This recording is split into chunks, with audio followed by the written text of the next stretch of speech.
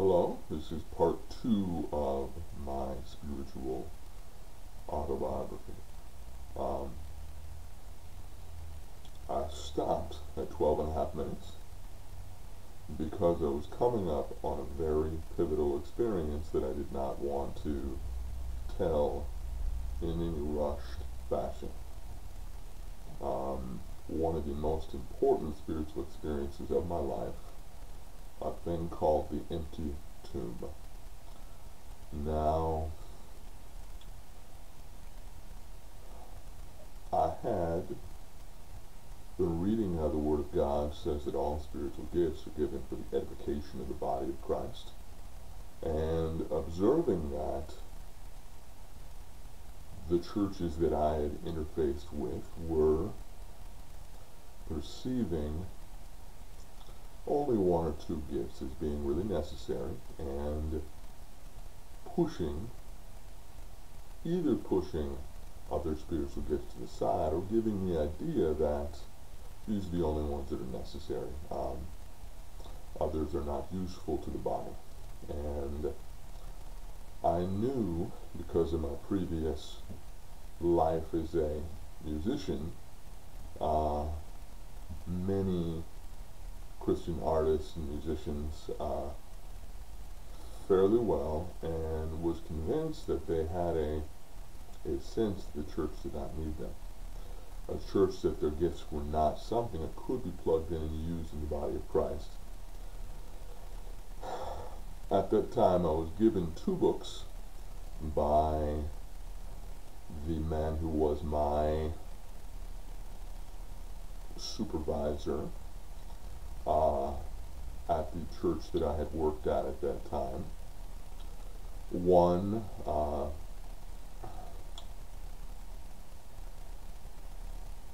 is by a pair of Christian counselors.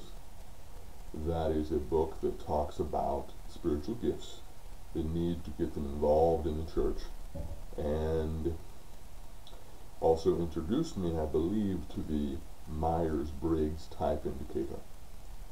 And I had just a strong desire to have a informal Bible study in my home, where we spent a couple of months going through each chapter of that book. At the end of that, I wanted people to take back with them a sense of purpose and a sense of engagement that they could bring and see the place where their God-given gifts, expressions of the Holy Spirit, could be of greater use in their home churches.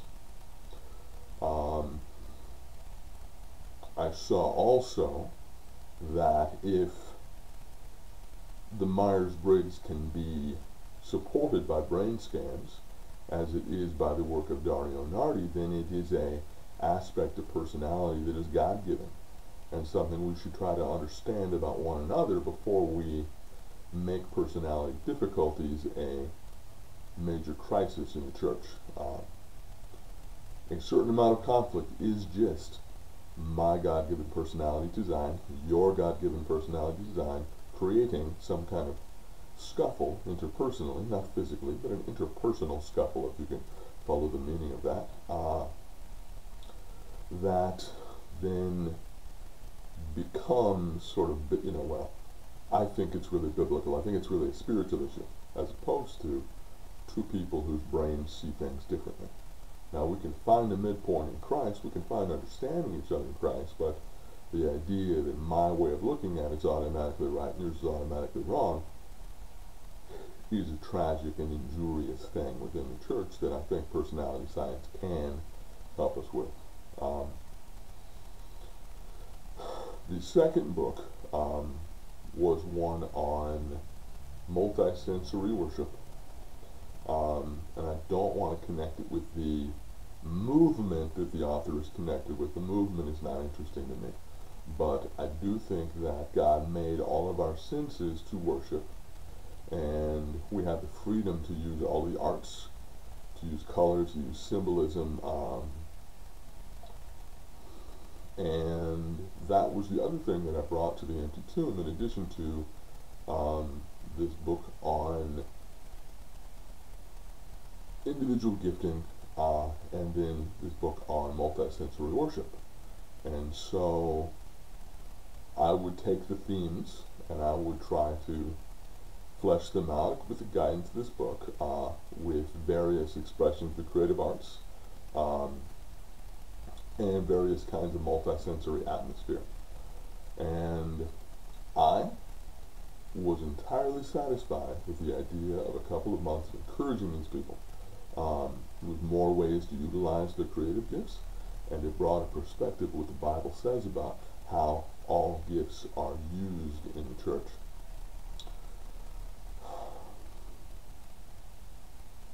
At the end of, I think it was 2 months, might have been 3 months, what was intended to be a short-term liminal Bible study, a couple of the artists involved said, well, I think this is my church, here's my tithe.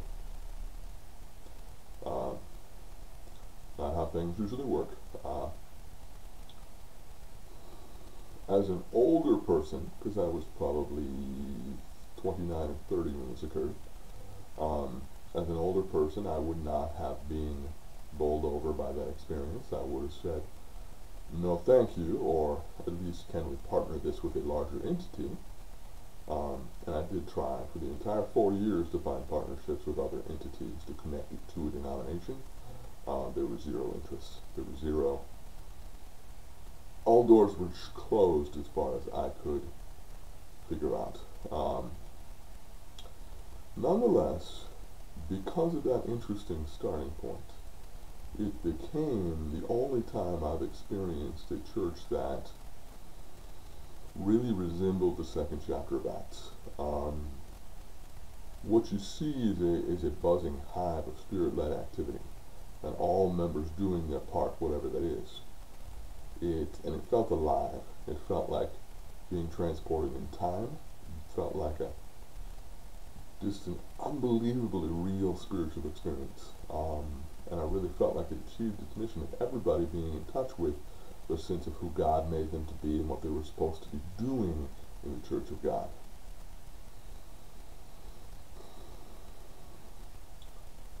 In my limited experience, it does seem in a lot of the modern church that a couple of gifts and a couple of people do so much that it's very possible to be a spectator. It's very possible to be a person who occupies a seat and sees yourself as a consumer. I don't think God made any of us to be primarily consumers or spectators. He made us to be full participants.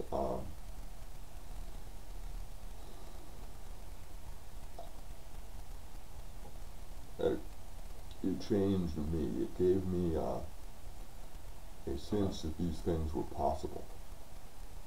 Now, as so many things do, it came to an end after 4 years, and I was different because of it. I was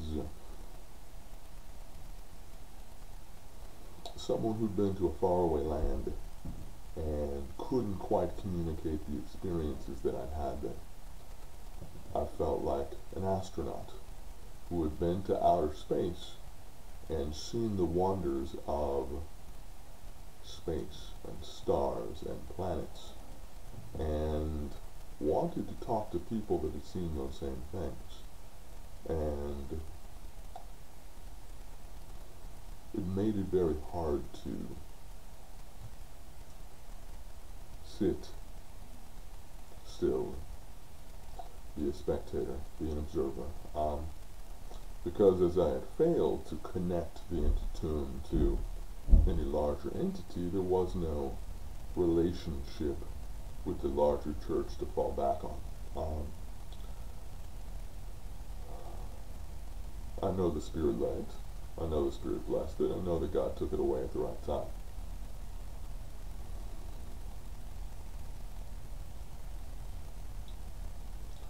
God has blessed me with something different since then. He created opportunities for me to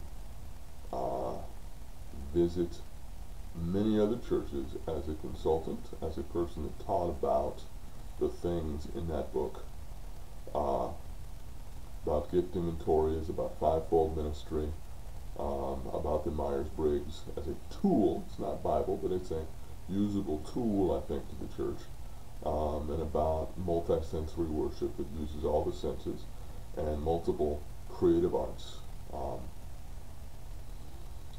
And that was my life for many years, that God, I think, mercifully knowing what, how changed I'd been by the empty tomb and how hard it would be to just return to being a spectator, allowed that for a long time, where I was able to have short-term relationships with churches to teach things, equip their people, and move on. After that phase, there was a fire at my home, and the resulting panic and fear drew me into spiritual warfare, drew me into the need to learn about prayer, and I had a number of books that helped me through this. And at the end of this, I had a grand desire to go somewhere where there were people being spiritually oppressed by demons, and pray for their healing, pray for their deliverance, pray for demons to be cast out. So God led me for 2 years to a street ministry somewhere in the Bay Area, and God used me to lead about 5 people to salvation. And I say, God did these things. I am obedient. I am not talented at these things. There's not a gift of prayer in the Word of God. Obedience pleases God. So when I say God used me to cast out devils, used me to heal people, used me to lead people to salvation, I say, here's power. I say, me just being obedient enough to obey.